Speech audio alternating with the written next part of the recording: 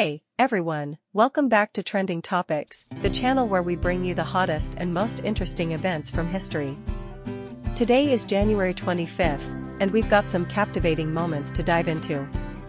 Don't forget to hit that subscribe button so you never miss out on our daily historical highlights. Kicking off our journey through history, on this day in 1971, Charles Manson and 3 followers were convicted in Los Angeles for the infamous 1969 murders, including the tragic slaying of actor Sharon Tate. And taking it back a few centuries, in 1533, England's King Henry VIII secretly tied the knot with Anne Boleyn, marking a significant chapter in royal history. Fast forward to 1915, where Alexander Graham Bell made telecommunications history with America's first official transcontinental telephone call. Imagine the excitement of that groundbreaking moment.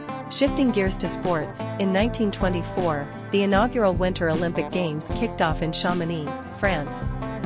A milestone for winter sports enthusiasts around the globe. Now, turning to public health, in 1945, Grand Rapids, Michigan became the first community to add fluoride to its public water supply, a move that would have a lasting impact on dental health. Fast forward to 1981, a moment of celebration as the 52 Americans held hostage by Iran for 444 days finally returned to the United States. A day etched in history. Shifting gears to the world of retail, in 1993, Sears made a significant announcement, ending the era of its century-old catalog. A nostalgic farewell to a piece of American shopping history. Now, in the world of entertainment, 1994 saw pop icon Michael Jackson settling a child molestation lawsuit against him. The terms may have been confidential, but reports suggest a hefty $22 million settlement. Jumping to the 21st century, in 2004, NASA's Opportunity rover sent back mesmerizing pictures of Mars, unveiling the mysterious red planet in unprecedented detail. In 2017, we bid farewell to TV legend Mary Tyler Moore, the creator of one of TV's first career woman sitcom heroines. A true pioneer.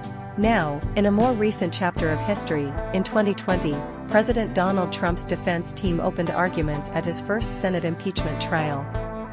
A moment that stirred political discussions across the nation. Fast forward to 2021, where President Joe Biden signed an order reversing a Pentagon policy, allowing transgender individuals to serve openly in the military. And just last year, in 2022, the Navy made headlines by discharging 23 active-duty sailors for refusing the coronavirus vaccine, marking a significant development in military policy. Before we wrap up, let's not forget to wish a happy birthday to today's celebrants, including actor Jennifer Lewis, R&B singer Alicia Keys, and the young talent Olivia Edward. That's it for today's trip down memory lane on Trending Topics. If you enjoyed this episode, give it a thumbs up, hit that notification bell, and share it with your friends. Stay tuned for more fascinating historical highlights. Until next time.